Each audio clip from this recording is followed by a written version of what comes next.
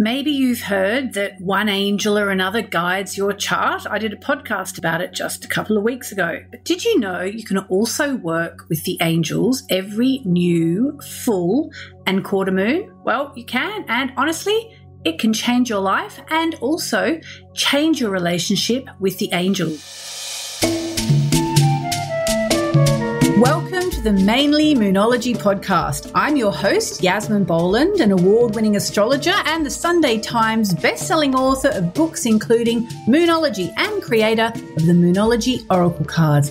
My intention for this podcast is to help you understand how you can create your dream life using mainly Moonology, the moon, as your guide.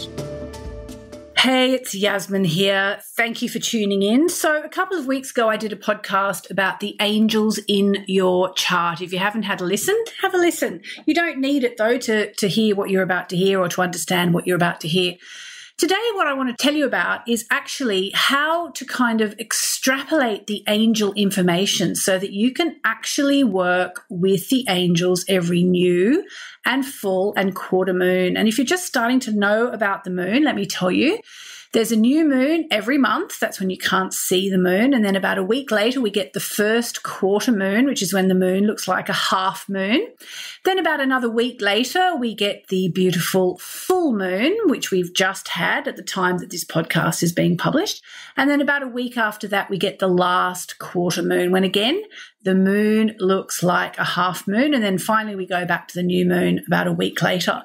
So that's a monthly or monthly cycle. So back in the day, I told you I wrote a book with Doreen Virtue called Angel Astrology 101. It's kind of a funny story how that book actually came into being. I was in Australia. I was in the office of Mr. Leon Naxon, the marvellous head of Hay House Australia. And I said to him, I love to write a book about angels and astrology. I knew there was a correlation between angels and astrology. And he said, well, if you're going to write about angels, you're going to have to talk to Doreen Virtue. And Doreen Virtue at the time was probably Hay House's, well, not probably, was definitely Hay House's absolutely number one author. She was absolutely amazing. She would come to Australia once a year and hold a 3-day workshop event, usually up on the Gold Coast, which is on the sort of the northern part of the East Coast. And, hundreds of people would attend. It was always a massive, massive event. And I was really in awe of her. So I was like, oh, my goodness. Okay, sure. Why not? I would love to talk to Doreen Virtue. Leon, are you going to introduce me? Anyway, he actually did. So eventually, not much later, he sent me an email CCing Doreen, saying, okay, Doreen, meet Yasmin. Yasmin, meet Doreen. Apparently, you guys could write a book about angels together. I'm like, oh, my God. Anyway, so the next part of this story is kind of what's quite amusing.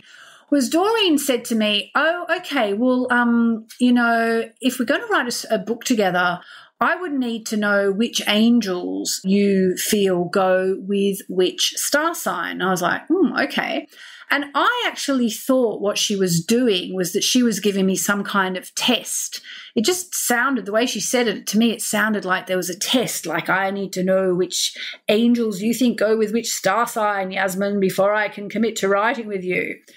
So I kind of sat on that for a week or two thinking, all right, well, I've got to work that out, really clearly, because I hadn't really 100% worked it out. I'd done some research, but I hadn't finalized it. And there's no one book that gives you the definitive answer. So after a couple of weeks, not wanting to let too much time go past, I thought, right, I've got to do this. I kind of meditated on it. I'd prayed on it. I'd sort of just asked the universe to help me. And I thought, right, now it's time for me to put pen to paper, to sit down and decide which angel goes with which sign. And I didn't know that much about the angels, though, of course, I knew a lot about astrology. I knew a little bit. So I sat on the floor of my home back then in Bondi Beach in lovely old Glasgow Avenue, and I took out a sheet of A4 paper. And down one side, I wrote a column of all the archangels' names. And on the right-hand side, I wrote down the 12 star signs. And then I got the pen. And when you can sort of trace a line from the thing in the left-hand column to something in the right-hand column, and it's not necessarily right opposite, it might be the top name, the bottom name on the right, the top name on the left-hand side and the bottom name on the right-hand side. So I meditated, I prayed, I reflected, I breathed, meditated a bit more, and I literally just did all the correlations from one name to the other. All the archangels, Ariel and Shamuel and Zadkiel and Gabriel and all of them. So there it was, and I'd done it, and I had my list of which angel I thought went with which star sign.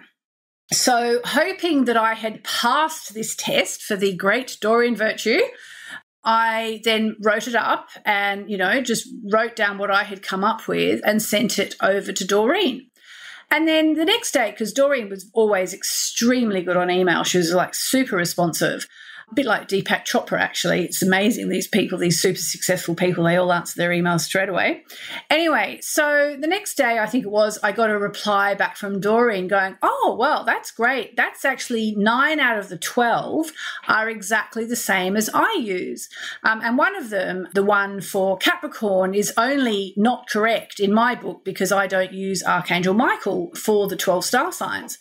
And then she explained that she had actually already written about this in a book previously published and out there in the world. So what she was kind of saying when she said to me, which angel do you think goes with which star sign? It wasn't actually a test.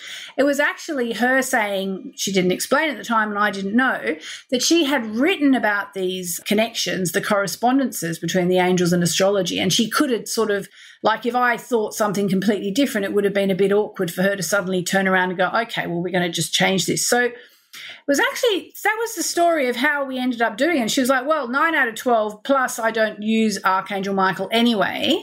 So you could almost say 10 out of 12, we got the same. Let's write the book. And so we did write the book, mainly consisting of us having a chat once a week, talking about the various qualities of the angels. I was kind of learning about the angels as I went along. And of course, I was able to give her lots of information about the corresponding astrology. And we ended up with the list, which I'll give it to you just in case you don't know it, okay? And, if you hear your star sign here, that's great. You'll then know the sign that rules your star sign or your rising sign or your moon sign. Listen out to all of them. But I'm actually going to teach you how to use it in a slightly different fashion. I'm going to pause the podcast for a moment to tell you about my Working with the Moon Angels workshop, which you can find out about at moonmessages.com/angel22. That's the number 2. One of the most beautiful ways you can work with your astrology chart is to tune into the moon angels with it. But in this workshop, I'm going to be doing things slightly differently. I'll be combining everything I know about how angels and astrology dovetail perfectly and how you can use this information to bring the moon angels into your moon practices every new, full, and quarter moon.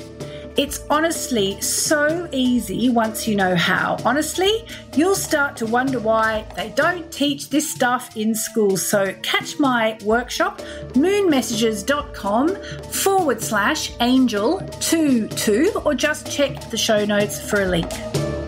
So Aries goes with Archangel Ariel. Taurus goes with Archangel Shamuel. Gemini goes with Archangel Zadkiel. Cancer or Moonchild goes with Archangel Gabriel. Leo with Archangel Raziel. Virgo with Archangel Metatron.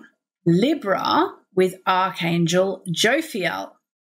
Scorpio with Archangel Jeremiel. Sagittarius with Archangel Raguel. Capricorn with Archangels Azrael, and I include Archangel Michael. Once you start to learn about the archangels, you will see Archangel Michael and Archangel Capricorn go hand in hand. Aquarius with Archangel Uriel, and Pisces with Archangel Sandalphon. So that was all a very long time ago. And as you may or may not know, Doreen Virtue later rejected pretty much every single book she'd ever written for Hay House. She rejected all her past teachings, all her workshops. all her online courses, as she went down a very, how would you say, just a very, very, very, very straight Christian path. And she rejected anything she felt was even vaguely New Age, including her work with the angels, as far as I'm aware, and definitely anything to do with astrology, which was really sad. But, she was a great teacher while she was teaching, and everybody has to do their thing. And so what happened was that our book, Angel Astrology 101, the rights actually reverted to me. And at the moment, I think the book is not in print, although Hay House and I are talking about getting it back in print, but I want to augment it. And I want to augment it with a bit of the information I want to give you now, which is actually what I'll also be going into a lot in my workshop that's going to be coming up very soon. I think tomorrow by the time you hear this episode, or you can buy it after the event. Which is all about angels and astrology, which you can find out about at moonmessages.com/workshops, and just look for the angels workshop. So the way you can work with the angels that's so fun and so different and so inspiring and so enlightening and helps you to get to know the angels, a bit like I got to know them better while writing this book, is by pairing them with each new moon or full moon. So, for example, we've just had the full moon in Sagittarius. So that would have been a time to call on Archangel Raguel, who's the Sagittarius angel. Or, if there's a new moon in the sign of Aquarius, then you might call in Archangel Uriel. Or if there's a quarter moon in the sign of Aries, then you might call in the Archangel Ariel. So what is the point of doing this? Okay, so the first thing is it really helps you to get to know the angels. The angels are the most incredible messengers of the gods. Angels are beings of light. If you want to read about angels, my beautiful friend Kyle Gray has written books about angels, which are just amazing. Angel energy will never let you down. The angels are there, but you have to call on them. So I think there are 3 ways for you to use the angels every new and full moon. I'm going to talk about this in more depth in my workshop, but just for the sake of this podcast now, I'll just give you 3 ideas of how to work with the angels every new moon, okay? So the first one is to know your ruling angel, and that is actually the angel that rules your rising sign, okay? So just say you are Virgo rising, then Archangel Metatron, for example, would be your guiding angel. All right, so when you make your new moon wishes at the new moon, then it's a really good time to call in your guiding angel, your number one guiding angel, because the rising sign is the most personal point on your astrology chart. And just call in the archangel that goes with your rising sign, and just ask for help with helping to make your wishes to come true and inspiring you to take the action that you need to take in order to manifest your dreams, and also for help in raising your vibration so you can raise your vibration to the level that it will be at once your wishes come true. Because if you know anything about manifesting, you know that you have to raise your vibration to the vibration you'll be at if and when your wishes are fulfilled. That's actually probably the biggest secret of manifesting. So you can ask the angel that rules your rising sign to help you with your wishes. The next thing you can do is you can think about which sign the new moon is in. So just say the new moon is in the sign of Cancer, Moonchild. That would be the Archangel Gabriel. So the Archangel Gabriel, you could say, is presiding over the new moon that particular month. Every month we get the new moon in a different sign. You can find all this out in my Moonology diary. It's all in there, which sign the moon is in. And so what you can do is you go, okay, so it's a new moon in Moonchild or Cancer this month. That's the Archangel Gabriel. So maybe what you can do, for example, is you can write a letter to Archangel Gabriel. You can just talk to Archangel Gabriel. Or one thing I love to do is to go on the internet, print out a picture of Archangel Gabriel or whichever angel, and I mean, I'm a bit obsessive, so I'd probably put it through my laminating machine, or if you don't have a laminating machine, cover it in sticky tape or scotch tape or whatever you call it where you live, just to kind of like make it a bit more permanent and put it on your altar for the month, because, you know, we only get one new moon a month, and so that can be the presiding angel for the month ahead. And then you can meditate, you can talk to the angels, you can light candles and just ask for help. And the third and final way you can do it, and again, I am going to go into this in more depth in the workshop. This one's a bit harder to explain without visuals, but essentially what it is once you understand the way astrology and angels works, you'll then start to know, okay, well, say for example, if you are Gemini rising, then you know that Sagittarius rules your 7th house, which is your love zone. So therefore, the angel that guides your love zone would be Raguel, or maybe you've got Leo rising, therefore Archangel Uriel would rule your love zone. Again, I'll explain this more in the workshop. I'd love to see you there. But once you know that, okay, then you can look at each new moon and you can see where it's taking place in your chart. So just say, for example, you have Libra on your 10th house of career and ambition, and it's the new moon in Libra. So you know there's a new moon in your career zone and you want to make some changes in your career, then you can call on Archangel Jophiel, who's the Libran archangel, and ask for help with your career. Okay, so it can be actually really, really personalized. So just to kind of summarize that again, because I don't want you to think it's too complicated, you can just make a wish, okay, and just ask your guiding angel, whichever angel rules your rising sign, ask the angel that rules your rising sign for a bit of help with whatever it is you're wishing for.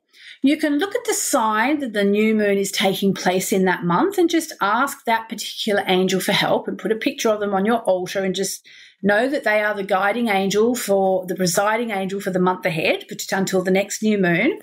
Or if you know your chart and you really want to be a really good student, figure out which house in your astrology chart the new moon is taking place in and ask the angel that rules that house. I will explain to you how to work that out at the workshop. Ask the angel for help with that part of your life over the coming 12 months. So there we go. So I really hope that gives you some ideas of how to work with the angels at the new and the full and the quarter moon. I'll give you more details in the workshop about the quarter moon as well. But overall, you know, after Doreen decided to sort of go down that new path and sort of rejected all her old work, I didn't really know where that left me with the angels, because I've always had a very strong intuition that I should always stick with astrology and moonology. As much as I was attracted to lots of other things like angels and goddesses and chakras, and I still use them all in my work. But I was sitting in the bath and I had this really, really strong intuition. And the intuition was from the angels. It was like they were speaking to me, and they basically said, even though Doreen is no longer going to be doing this work, we really want you to continue to talk about the angels and spread the word about the angels. And so I've continued to do that. And this podcast is part of that. I believe the angels really, really want to help us. And if you're new to the idea of angels, just find out your rising sign, find out which is your guiding angel, and start to talk to that angel and see how it goes for you. Okay? So I'm going to leave it there. Thank you so much for listening, and I'll speak to you next week. I hope you've enjoyed this week's podcast. If you'd like to attend my Working with the Moon Angels workshop, you can find it at www.moonmessages.com/angel22. That's the number 2 and the number 2. Or just click the link in the show notes. The angels are calling.